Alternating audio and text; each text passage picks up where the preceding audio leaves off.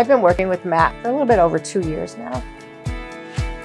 I've been living here for 4 years.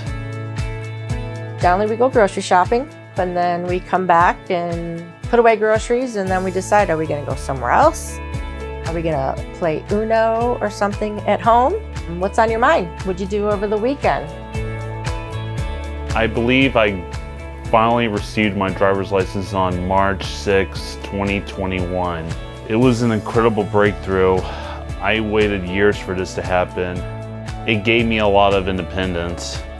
I didn't do a whole lot in helping Matt achieve his license, but I pretty much backed him up and I encouraged him. I went to visit my sister a couple times, friends out of state in the state of Michigan, and I finally visited the arcade capital of America in Brookfield, Illinois, which is in the Chicago area.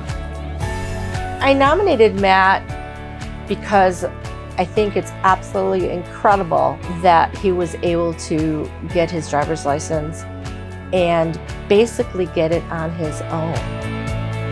I just think it's amazing that he set his mind to this goal and he did it and he accomplished it. And there's not a lot of people out there that can do that, and Matt's one of them.